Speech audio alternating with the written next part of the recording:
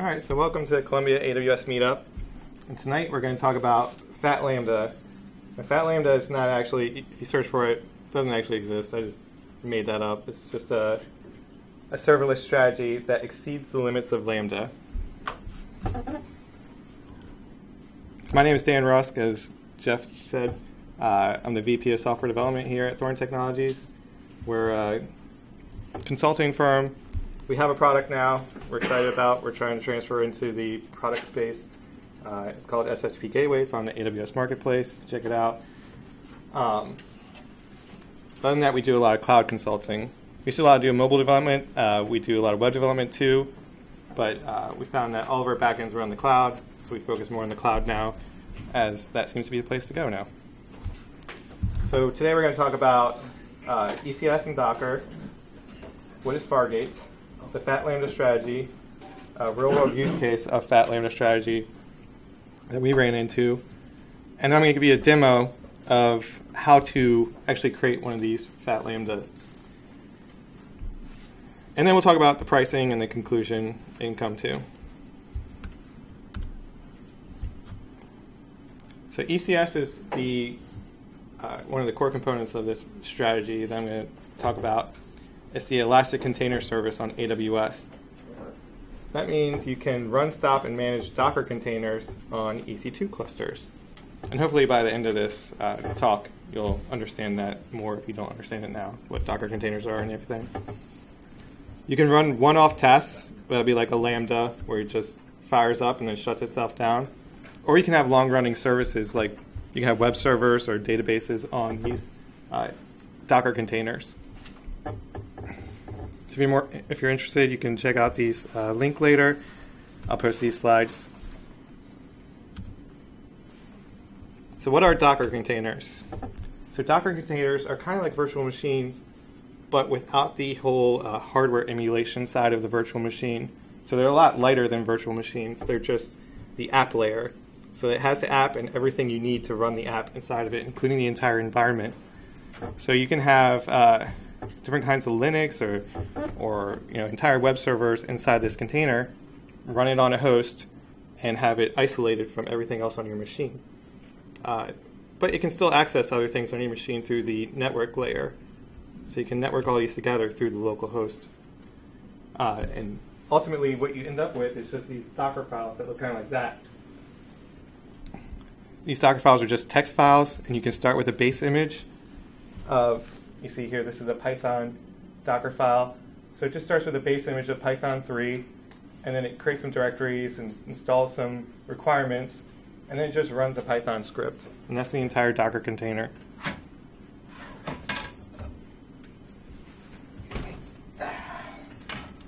Knocking stuff over up here? Okay. So why use Docker containers? So Docker containers are very developer-friendly as opposed to virtual machines or having them install all the software on their own machines. You can run isolated architectures on the local machine that will run the same as if it were running on production. And the containers are defined in a text file, so you can check in that text file to source control and share it with other people.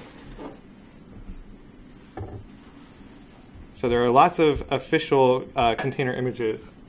I'm not sure if I can click on this link here. So check out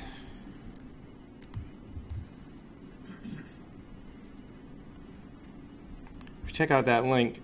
You can see there are servers for Nginx, or Docker images for Nginx, Mongo, MySQL, Postgres, Node. You can run all these services on your computer, and you can shut them down very easily.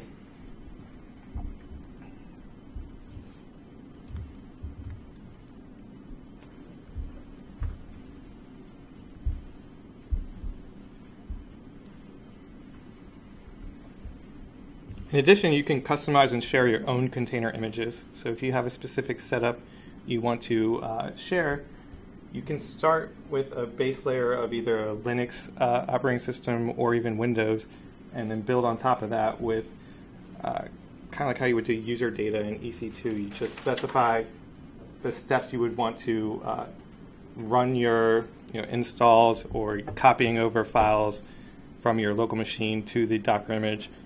and then you would just have a command at the end that would start everything up. In addition, it's compatible with many cloud providers, including AWS, or you can just host your own. Docker is open source, at least community edition, and it allows you to do things like a lot of companies these days are doing this lift and shift approach where they will Dockerize all their architecture right now, and then they can take all those Docker containers and then run them in the cloud. And then it's just a straight transfer over without having to worry about how things are going to work together. It'll just run the same on the cloud as it does in their local on-prem data center. So on AWS specifically, we have ECS, the Elastic Container Service, and that can run Docker containers. They're coming out with something called EKS soon. It's in preview, and that is for Kubernetes pods, which is another container that's similar to Docker that Google made. But ECS can run Docker containers, and you can create a cluster of EC2 instances to run these Docker containers, because as you saw in the previous slide, you're not defining the whole virtual machine. It still has to run on a host.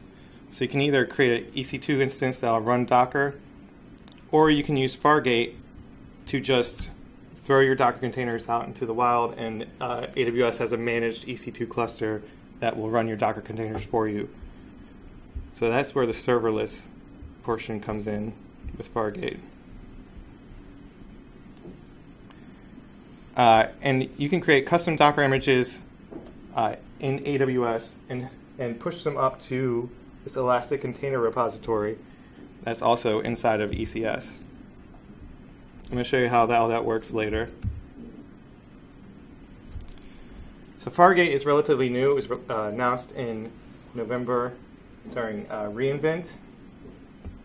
It's an alternative to the EC2 clusters you normally would have to set up for ECS. So ECS involved not only creating these Docker containers, but you had to create a cluster of EC2 instances that would auto-scale, and you'd have to manage all that auto-scaling and set up all the security groups and everything like that. And that was a little bit of a barrier to use ECS. But they've gotten rid of that barrier with Fargate. So Fargate is just a managed cluster by AWS, where they will manage all the updates you need to perform on these EC2 instances and make sure everything just works. So you can deploy Docker containers without worrying about scaling of clusters or maintaining the instances. So if you have the EC2 clusters,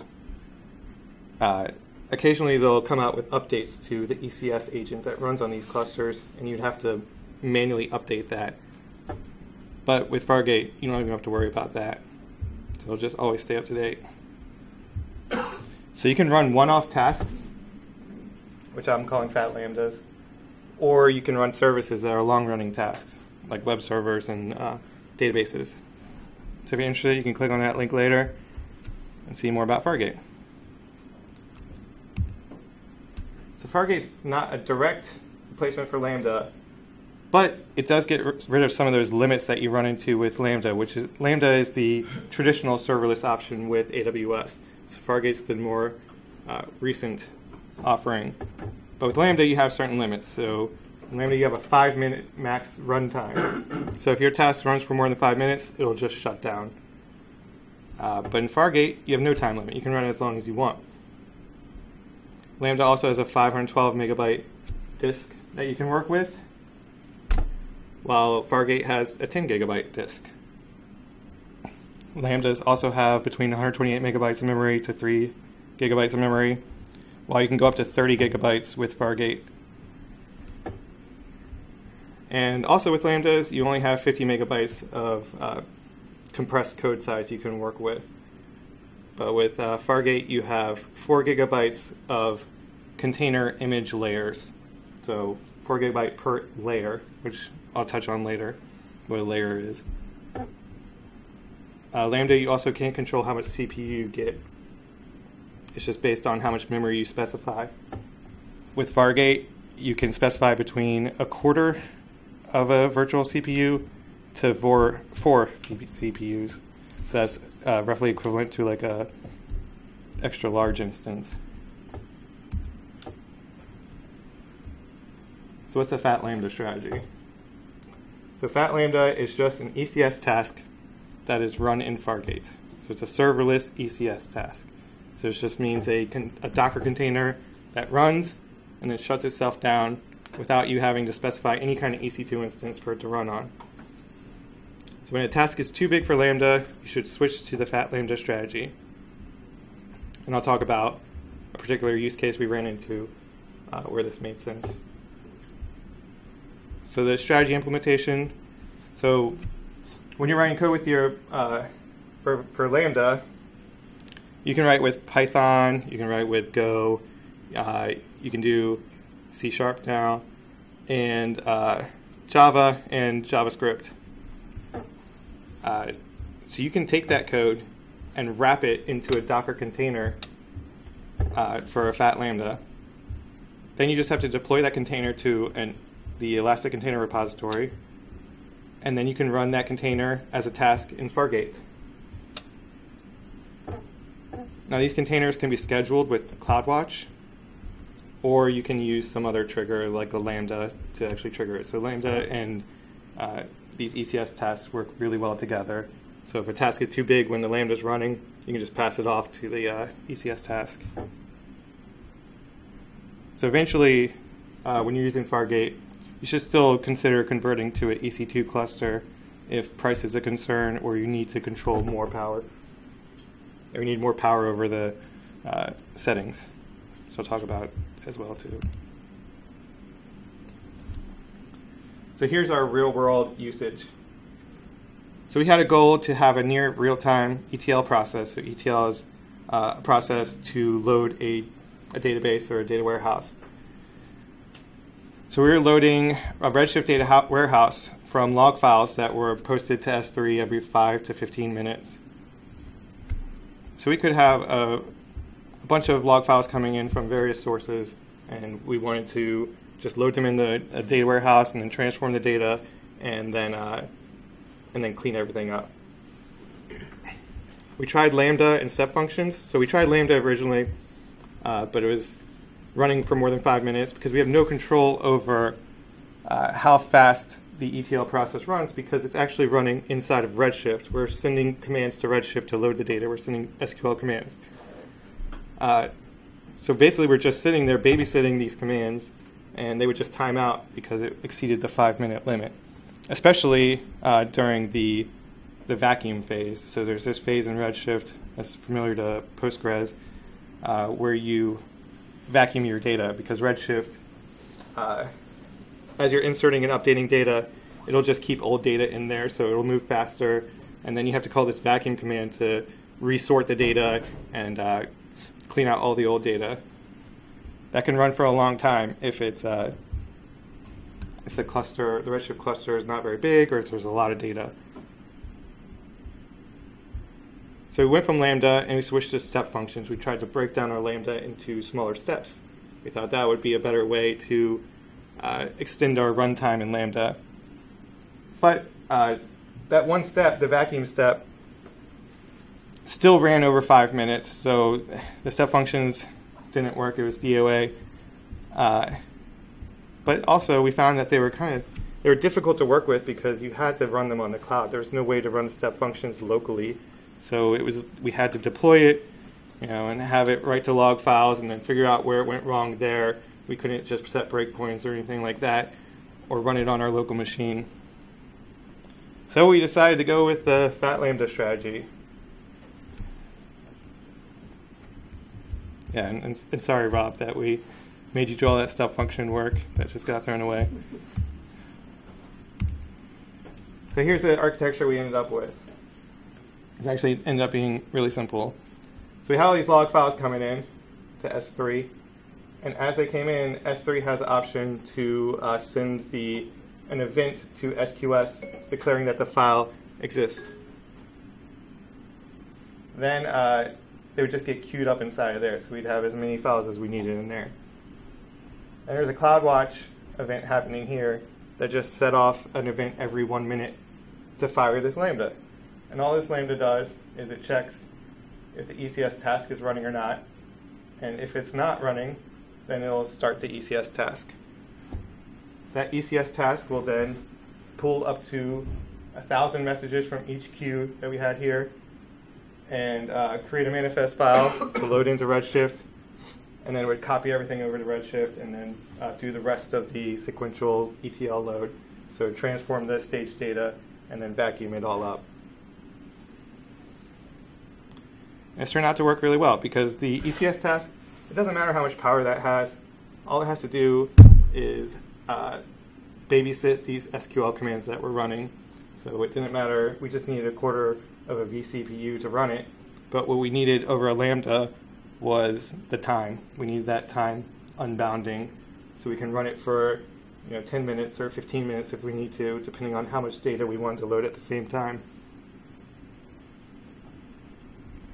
So this worked out great for us. Honestly, the ECS task is not running in Fargate because we want to run this task all the time. And I'll talk about why you want to switch to an EC2 instance in that case, as opposed to Fargate in a later slide. It really has to do with price. And if you talk to Rob, it really has to do with CloudFormation taking a really long time to start up these Fargate tasks, which Amazon may have fixed by now, but it was taking about 3 hours to deploy our CloudFormation, as opposed to like 1 minute. Yeah. All right, so let's do a demo of a fat Lambda handoff. So what I'm going to show you is how you write this Lambda that'll fire off this ECS task and then deploy it to Fargate to have a serverless Docker container running in AWS. Now ultimately, all this Docker container is going to do is write a log message. You guys are keeping it super simple. But it could do anything. You could give it roles. It's operating in AWS. You could give it roles to access your S3 buckets, which we did. You give it roles to get credentials from Redshift, so you don't even need login credentials stored in your Docker container. It'll just automatically pull down credentials based on that role, which we did. You could have it post to SNS. You could post to SQS. You can do anything. You can interact with all the other services in AWS. It's like a truly integrated experience. Just like Lambda, but fatter. Okay. Let's go through these steps. So before you can really develop with Docker and Fat Lambda, you need Docker Community Edition and the AWS CLI. Now, I'm not going to go over how to install those right now because I'm trying to keep this as short as possible, but if you just look up Docker Community Edition, there'll be a version for your operating system. And the AWS CLI as well. That's the command line interface for AWS. Now I have some starter code for you at this link that I've loaded up on my machine. And then I'm going to show you can build the Docker image locally, and you can run it locally to test it. So let's do that.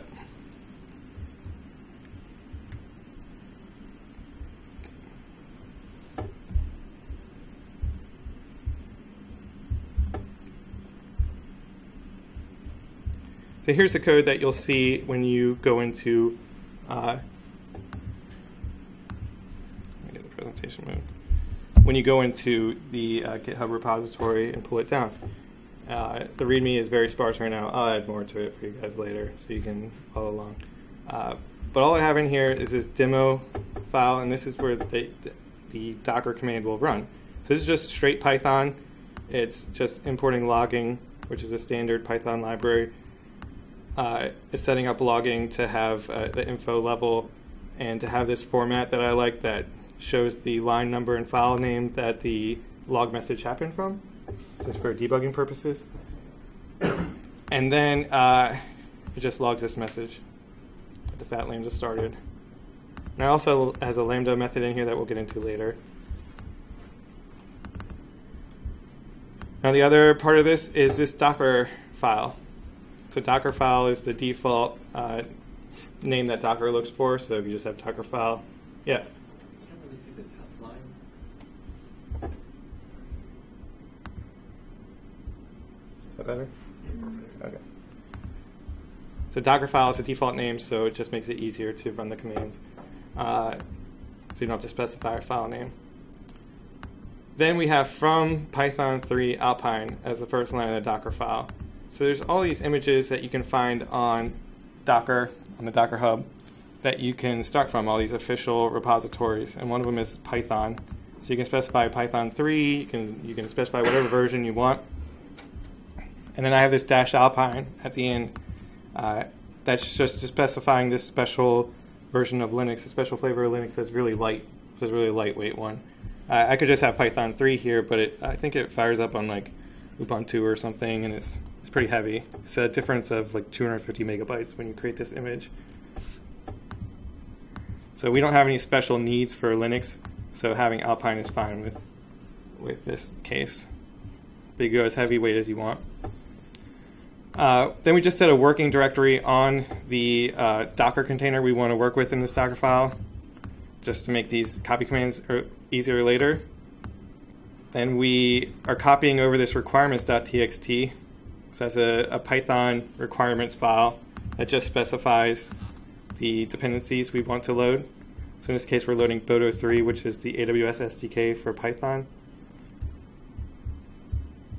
So that way it's acting like the Lambda where we have access to Boto 3 immediately. Then it's running pip install on the Docker container. So it's installing those requirements. Then we're just copying over everything inside the source directory, which is right here, to the local directory on the Docker machine, which is this working directory. Then we're running Python demo.py. So we're just running our Python file. So it's very simple. It is the entire Docker file. All the magic's really happening in this base image here. That's the cool thing about Docker. You can take these base images that do all this work and just modify them, and add to them, kind of like inheritance. So that's the entire fat Lambda process right there, just this Docker file and this source file. So we can pull up a terminal. So we can test this out by building it. So we're in there docker build-t, and then we're just giving it a name.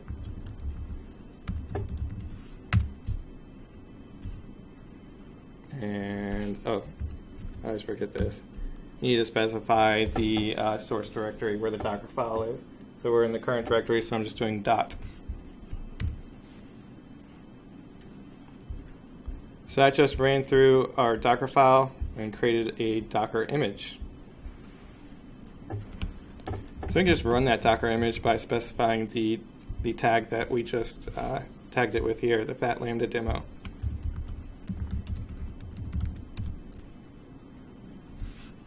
Now let's instantiate our Docker container and then printed out the output from that. So it took the standard out from that Docker container and just put it here. And all that we did, we just ran this logging.info. So we see here, that's my nice line number that I like in the output, log output. So our Docker container is working. So now we can move on to step 2, if I can find it. Here it is. So step 2 is to set up ECR and push Docker. So we need to set up the Elastic Container Repository on AWS and follow commands on how to push. And I have this logging command down here, which you'll see why we have that in a second. So I logged into AWS console, and we're going to go to the Elastic Container Service. Now here I have a couple clusters here from testing this earlier. You can ignore those. Another thing to note is I would switch to another region, but Fargate's only available in US East 1 right now, so I got to use this region again. So I'm going to create a repository. Unfortunately, I meant to delete that first one. It's going to be fat Lambda demo 3.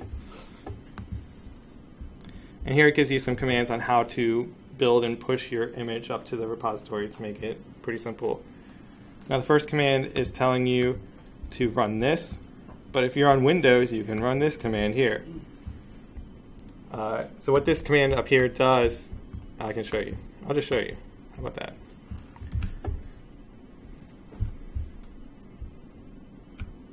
Okay.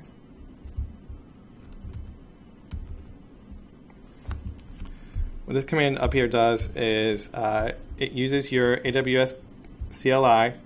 It accesses ECR to get a login command that does not include email for this US East 1 region. So Docker has its own build and push system. So you need to log in via Docker to push to a repository. So this will actually give you a login command.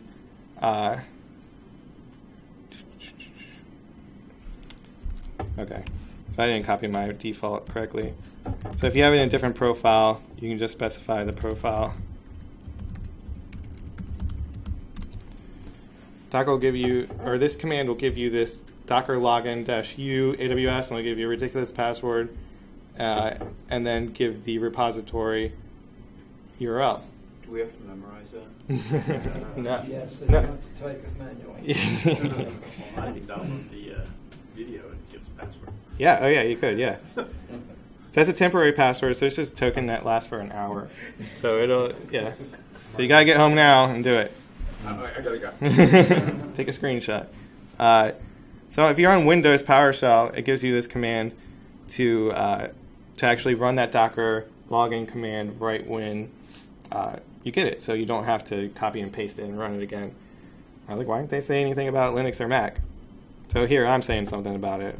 You can actually run this command here to evaluate that command that's passed back and just run it immediately. So this is script friendly, which we definitely employ in our solutions. So I guess I just type it out manually. That always works great. So I'm going to do eval, and I'm going to paste the command and add my profile to it, and close it off. So now I'll run that Docker login for me and say login succeeded. So yeah, to have all this working, you have to have the AWS CLI, like I said, and the Docker CLI as well. You all see the bottom? Barely. Okay. So next step, we have to do docker build -t, and we'll tag it fat lambda demo 3.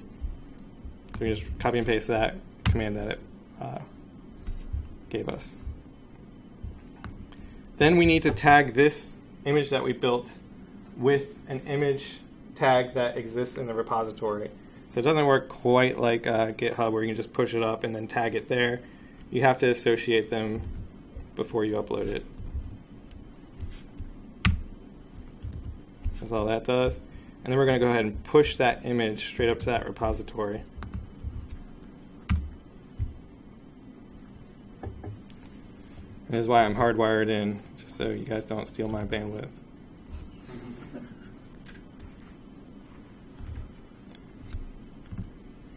And this is the big layer. So each of these is a layer, an image layer in Docker. So each of these for Fargate needs to be under 4 gigabytes, which is very easy to do. You saw the biggest one we had in this image was 78 megabytes. So if you're doing something with 4 gigabytes, it's probably on Windows. We finish all these commands, you press done, and we see our image right here. It's 35 megabytes. It has a SHA-1 digest.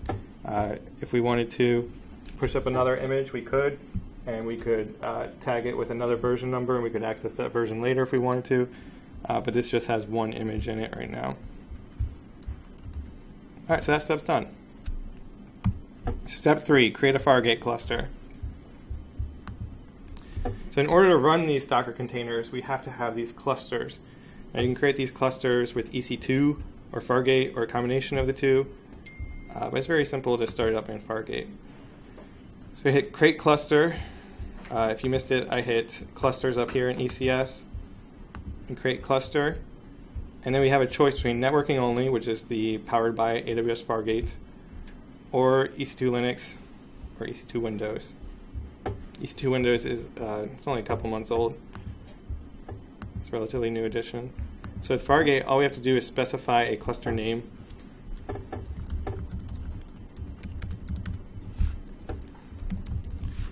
And then we can choose to create a VPC or use the VPC we already created. So I'll just do create a VPC to make it exciting. I'm going to do 10.8 for each of these. And then by default, it'll create 2 subnets for you, but you can create more than that if you wanted to.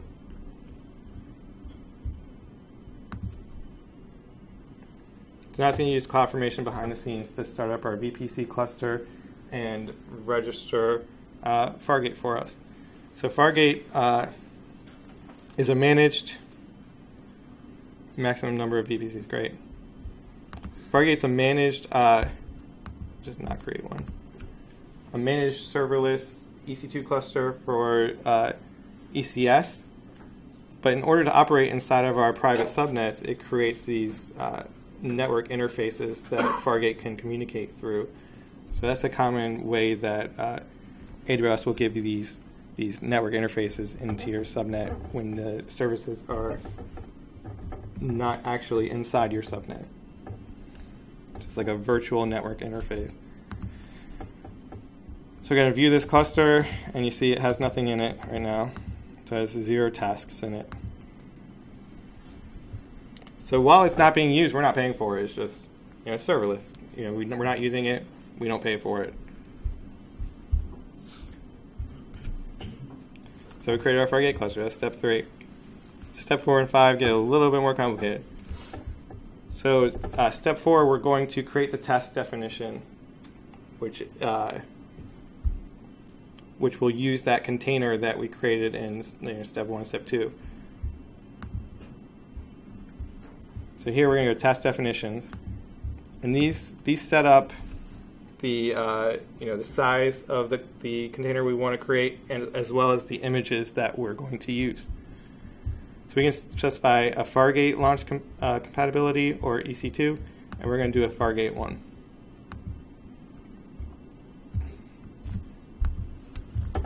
So we're just going to create a task here.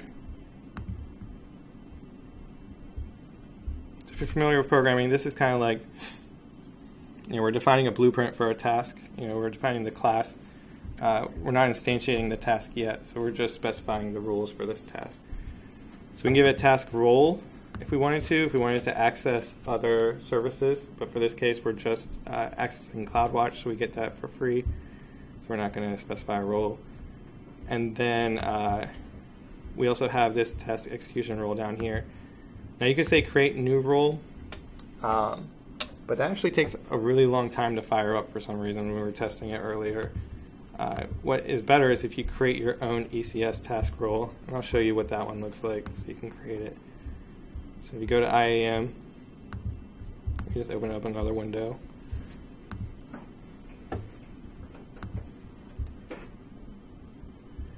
You just create a role, and you would want a ECS task role.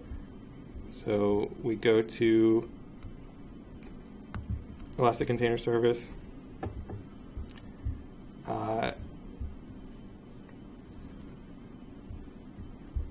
And it's Elastic Container Service task. And then we just choose the what we have here, the Amazon ECS task execution role policy.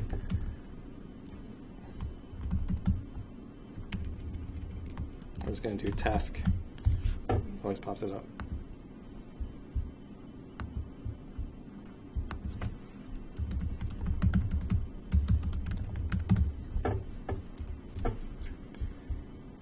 And then we're going to create that role. So we can use that role inside of our task definition. And by default, that role with this managed policy just allows you to pull images from ECR. That's very important. The Docker image needs to be able to access the container repository to pull down that image and create itself. And then it has the permissions to write to CloudWatch, so we can access log files later. So we can go ahead and use this ECS task execution rule, which is the exact same as the one I just showed you. Now we have to specify task size, and like I said, you can go from half a gigabyte up to 30 gigabytes. But when you choose different amounts of memory, you have different CPU options available to you. So the lowest tier of memory is matched to the lowest tier of CPU. So the valid CPU for half a gigabyte of memory is 0.25 vCPU. If we wanted more memory, then we'd have to be within the range of what's valid. So there's 50 different combinations of these memories to vCPU, but we're just going to stick with the lowest one. This task definition, we're just specifying the size, how big it is, what role it gets. Now we need to specify the Docker container that we're going to use. So we're going to add a container to it. So we're going to add one or more containers to our task definition. But for Fat Lambda, we're just going to add one container. So we'll call this one the Fat Lambda. Now here we have to give it a URL for the image. It's not actually a URL, it's more like a Docker URL. So we can specify a public Docker container here, which I've done before, or we can specify the ECR Docker container that we already loaded up. So let's get back to Elastic Container Service in this other tab, and we're going to go to the repositories, and we're going to access Fat Lambda Demo 3 that I just populated. If you saw on the first here, let's go back one step. Here's the repository URL right there. But if you go into it, you can just access the repository URI right here. And that's the one you want. So you go ahead and paste this in here. And that's the image that we want. And then we can specify the limit of memory that this task will have access to. And since this is the only task inside of our container, or the only container inside of our task, we might as well give it all the memory, so 512 megabytes. If we had any port mappings or anything like that, we could specify them here, but it's just a task. It's not going to have a long-running port open. We could also specify all this stuff, but it's not necessary. It's all optional. So now we see we used up all the memory with that one container. We're not going to add any volumes. We're just going to go ahead and create. So now our task definition is done. So let's test it out. So to test out your task definition, you hit Run Task. Now we're going to specify the launch type, what platform of Fargate we want to use. So if they come out with a version 1.1 and you don't want to migrate to it yet, you can just specify 1.0 directly, or you just use whatever the latest is. Then we choose a cluster. That is the one I just created earlier. You can fire up multiple tasks at once, or just one. And then we can create, or we can use the VPC and subnets that we want for Fargate. So we're going to use this 10.9 that I set up earlier and use both subnets. Now it's going to create a default security group for you. You can edit it to use an existing one, but we're going to go ahead and use this one that I created. Now we don't really need a public IP, but I'm just going to leave it there for now. You get up to 20 public IPs for Fargate tasks, so if you don't need it, you really shouldn't use it, but I'm going to break the rules.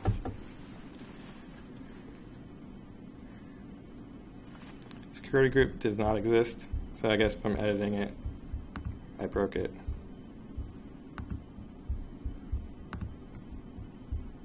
Okay, I'm just going to use one of the ones that were created earlier. So traditionally, if you didn't press edit, it should just work. That must be a bug in AWS system. So this one was created earlier by automatically. You see this Fat Lamb 2540. So I'm going to go ahead and use that one.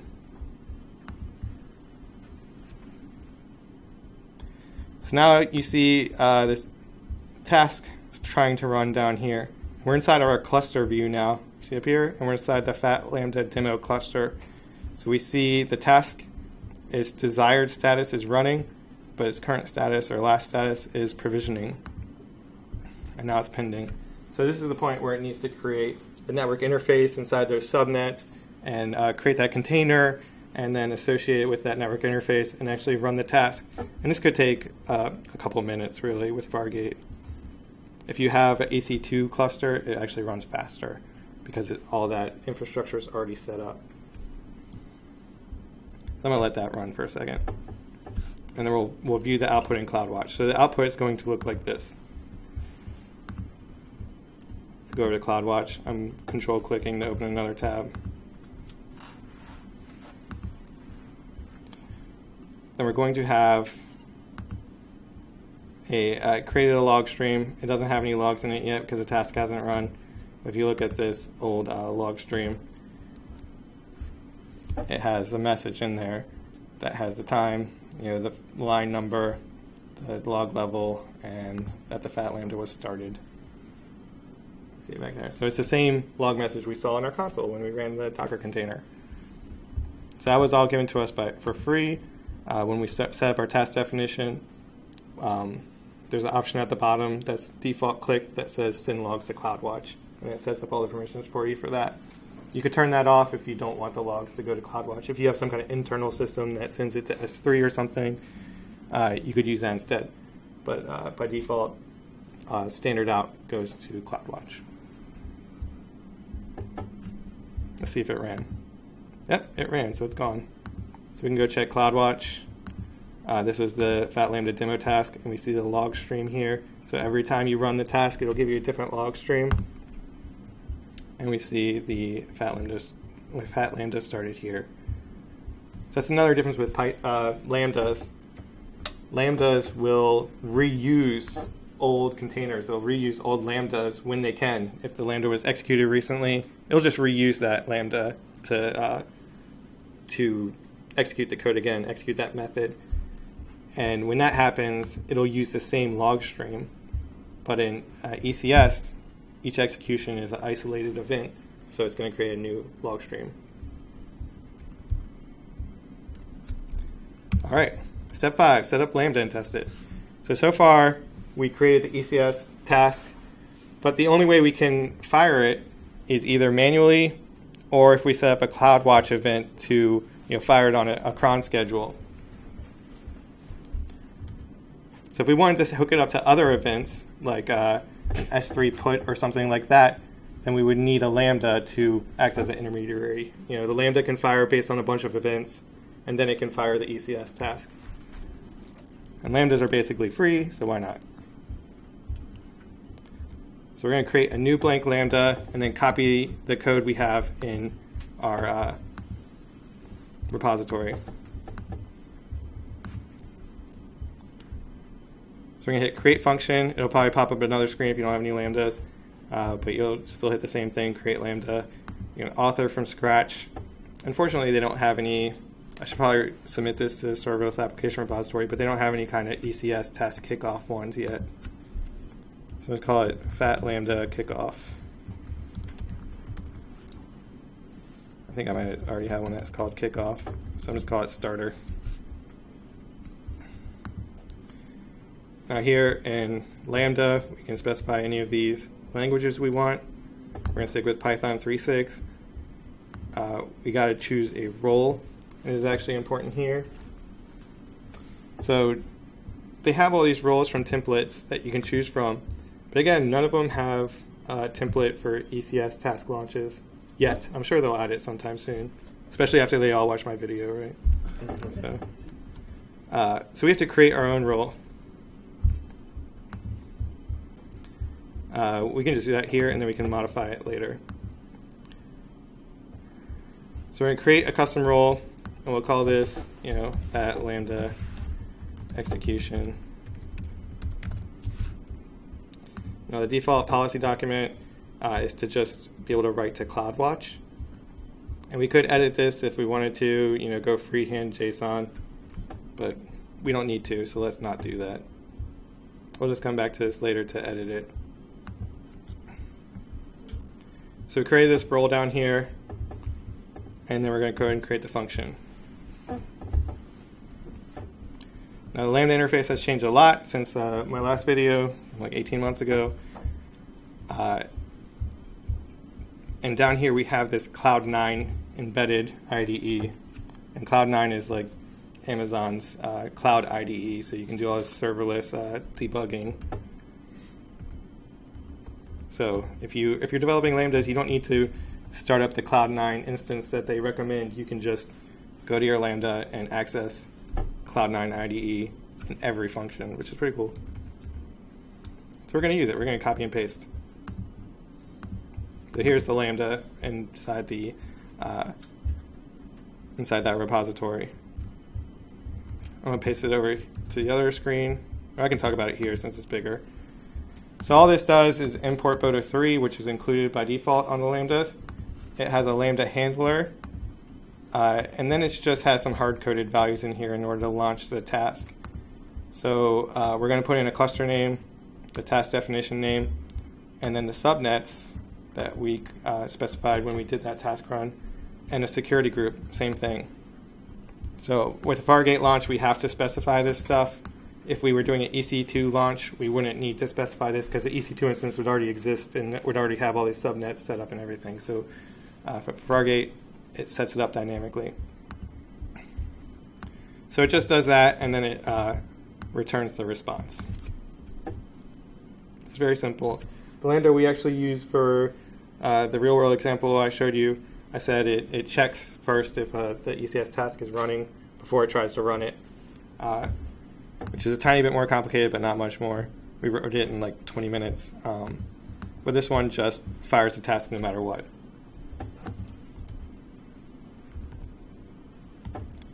So did I copy? Let's copy and let's paste.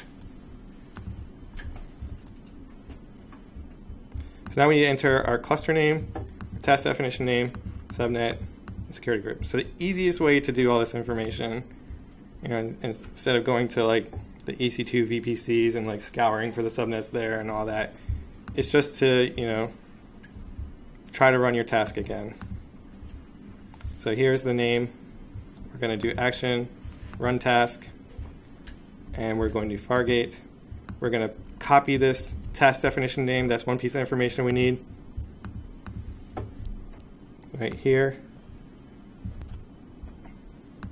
We need the cluster name that we want to fire it into. So we have the Fat Lambda demo cluster here. So we're going to use that.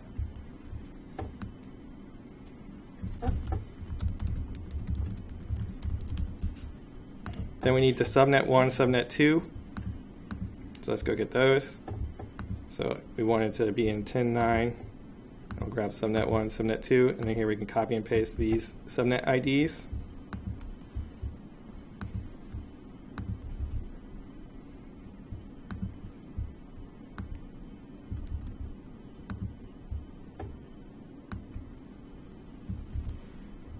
And then we need a security group that the ECS task will run in. We can choose, let's choose a different one. So we're going to select the existing one, so we're not creating one, and we're going to use a security group ID. So it's the same one we used on the last launch. By the way, that security group, all it does is, it opens port 80. That's all it's doing. I don't even think it's necessary.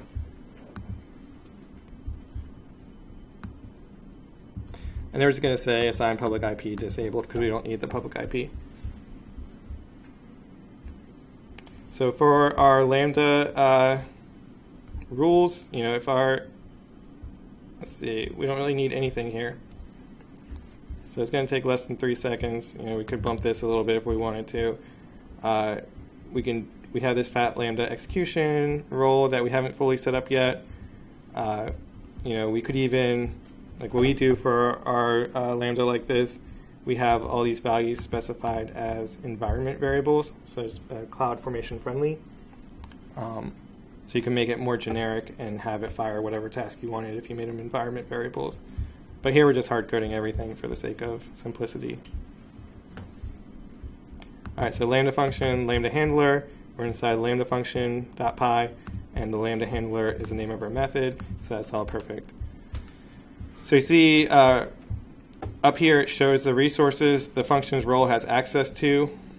We don't have access to ECS yet, so when we try to run this, we could test this. We can we can use hello world, that's fine. We try to test this, we're going to get an error that we don't have permission to ECS. So access denied when calling run task operation.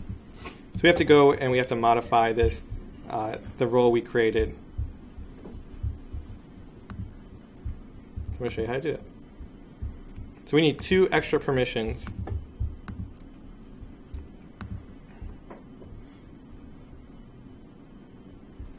And I created, this one is using fat lambda execution. So we'll go into the fat lambda execution under IAM roles, and then we're going to add an inline policy. Now here we can do a visual editing instead of using JSON. That's why we waited until here. So we're going to do the EC2 container service, which I guess is the old name for Elastic Container Service. And we're going to select the run task operation here. Now here we could specify the exact task and limit it to that task, or we can just say all. Why not? Why not all? So this will be our generic runner. And not only that, but we need one other permission. So when we're doing this run task, we have to specify a role or a default role. Right? We have to specify a role or also use a default role for the ECS task. Either way, we're passing a role on to this other service. So we have to have that pass role ability. So that's part of IAM. So we're going to be able to pass roles. And then we could lock this down. It's probably smart to lock this down. So I'll show you how to lock this one down. So it can't just pass any role over to the ECS task, only the default role. So if we open up IAM again, over here, we can go and get the ARN for that role. So the role we wanted was this ECS task execution role. I believe we used this first one. And we can just copy this ARN at the top. So I just hit this copy button here. And then we can paste it right here. So we add ARN and put in the role.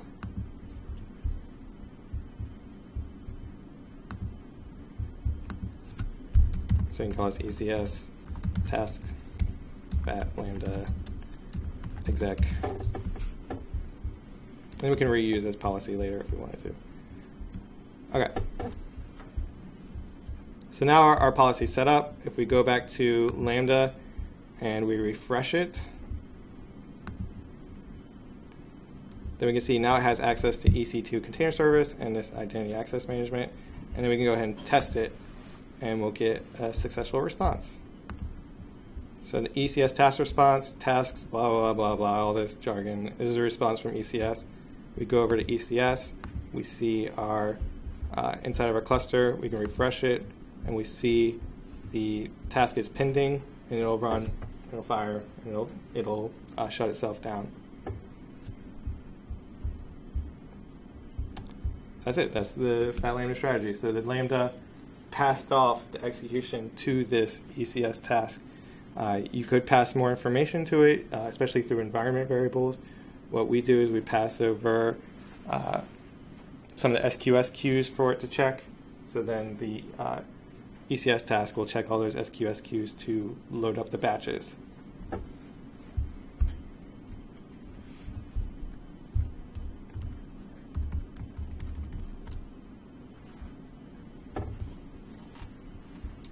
So we saved and tested, and then we can go farther. We can hook up the Lambda to actual events. You know, we could hand it to S3 when an object is created, or we could hook up to the API gateway when a request comes in.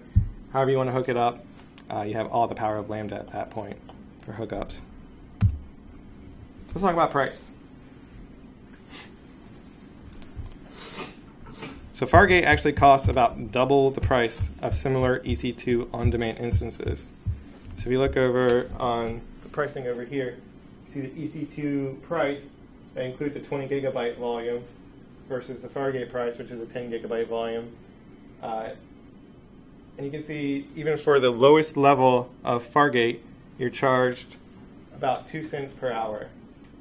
Now, if you use the lowest level of EC2, which is a T2 Nano, you're charged less than a cent per hour. That's an increase of 221%.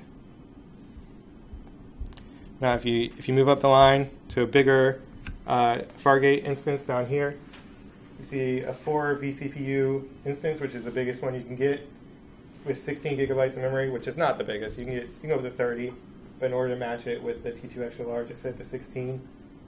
You still have a 215% price premium over the raw running of that T2 extra large. In addition, there's on-demand prices for EC2. You could go even farther down if you use a reserved instance for EC2 or use spot instances for EC2. So Fargate is not cost-effective if you're running Fargate all the time. What you're paying for with Fargate is the simplicity where you don't need to manage that auto-scaling for ECS and for the management of the actual instances. So in conclusion, ECS and Fargate do not directly replace Lambda, but Lambda is enhanced by these tasks, these ECS tasks and services. So ECS provides more power and customizability than Lambda, but there are several costs. Like there's the cost of the actual literal cost of it, and then there's the cost of you have to learn Docker, and the cost of it takes longer to spin up these Docker containers than a Lambda. But if you need it, it's definitely a great tool to have in your AWS toolkit. And in addition to ECS, Fargate is just serverless ECS, and it's a convenience that you pay for. So unlike Lambdas, which are essentially free, sort of, Fargate will cost you double what an EC2 instance will cost. But if you're using Fargate, less than half the time, then and if you're using an EC2 cluster at half capacity, then they're going to cost the same. So, so it just depends on how often you're firing these tasks. Is if you want to switch over to EC2 cluster. Thanks. That's in my presentation. If you have any questions, feel free to ask them now. Yeah. So how does Fargate compare to batch? How does Fargate compare to batch? So batch is more managed, so you can run batches more easily. But you can run batches of tasks in Fargate as well. So it's more flexible than batch, I guess. How pricing? Pricing-wise? I don't know. Probably more expensive because it's doesn't batch use just straight EC2 instances. You can specify the types. Not sure. Who has used batch here? Anyone use batch? Okay. I have not used batch personally, but yeah, I see what you're saying. Yeah. Just a question on the retries of the tasks. So if the task fails, what happens? So if the task fails, then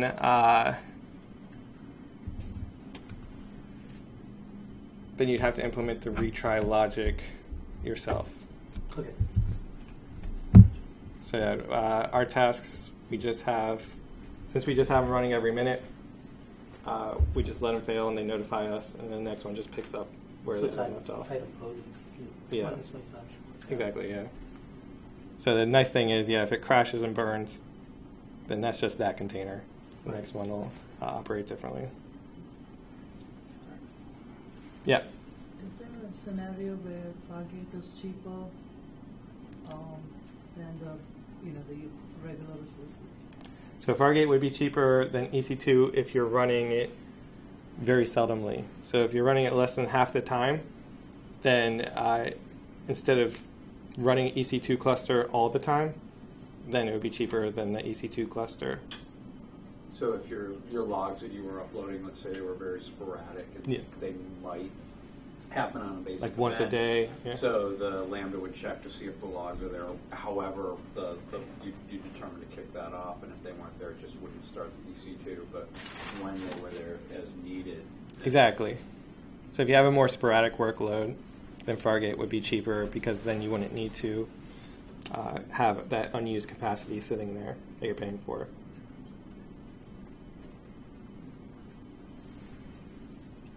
Any other questions? We could put the whole thing in an AMI, right? Put the whole thing in AMI. Yeah, you could. So you. And then just have your Lambda just spin up the EC2 instance. That's very true. So that's the very argument my boss always makes is, why are we virtualizing when we're already using virtual machines with EC2? The response I always give is it's more portable. So you could have these Docker containers, and you could, like AWS is now. You could have an AMI that has the Docker container running. Yes. All sitting and they're just ready to go. Yeah, you could. Yeah. So the Docker containers, there's totally a EC2. They're totally EC2 friendly. You can fire up Docker on EC2 and have it host the containers yourself. But ECS is the managed version of that for you. But Docker containers you can then take and you can go to a Docker swarm somewhere else. Any of the other clouds will run them too. I'm just saying that instead of deploying the Docker container to Fargate, make an AMI instance with Docker in it, with the your container already preloaded into it, and then whenever you need to, just start it. Exactly. Yeah. So you could definitely do that. Yeah. But would Fargate give you higher availability and elasticity? Yes. So yeah, Fargate gives you that. There's multiple subnets you can set up, so you can just fire whenever subnet's working at that time. If a data center goes down, you don't have to worry. And as more tests come in, Fargate will bin pack those tests appropriately and dole them out in a highly available, scalable network architecture. So you don't have to worry about all that management. So you could set all that up, but that's just more knowledge you need to know and more maintenance you have to keep on those AMIs and make sure they're up to date and just more management you'll have to do. So that's all it comes down to is, serverless, you could do all this stuff without serverless, but then you just need to manage more stuff. You just need to worry about more things. So instead, you could just pay Amazon to worry about those things for you. When you're building this, did you consider other capabilities within AWS? Like Glue from an ETL standpoint versus doing what you've done. Were there limits and drawbacks from going other ways, and this was just more controllable? Or I tried with Glue. I really wanted to like Glue. I was an advocate for Glue for a while, but just chokes so hard, and it costs a lot of money. Especially when it's failing. It'll run, if it finds a comma in the wrong place, it'll run for like hours and hours and hours, and then it'll spit out an error message, and you get charged for every single one of those hours. In addition, Glue has these notebooks that you can run Python in to test out your Glue ETL jobs. And those run on really powerful instances. And if you're not using them, you still get charged for them, apparently, which I found out when we got billed. It was like an $800 bill. So we tried with Glue, but it was slow, and it didn't give us any benefit. So maybe if you had more of a use case for transforming in Python instead of SQL, like I feel like with SQL you can do any kind of transform you want over Python row by row. So if I'm reading into your answer, you're saying like if it worked, it actually might be yeah, if it worked, Glue would be nice, but okay. I feel like Glue wasn't ready. So I told Rob, I like to call our solution tape. So, but it actually works. So Glue's good, I guess, but it's expensive and unnecessary. So if anyone has a really good use case for Glue and it works, I would love to see it, because I really still want to like it.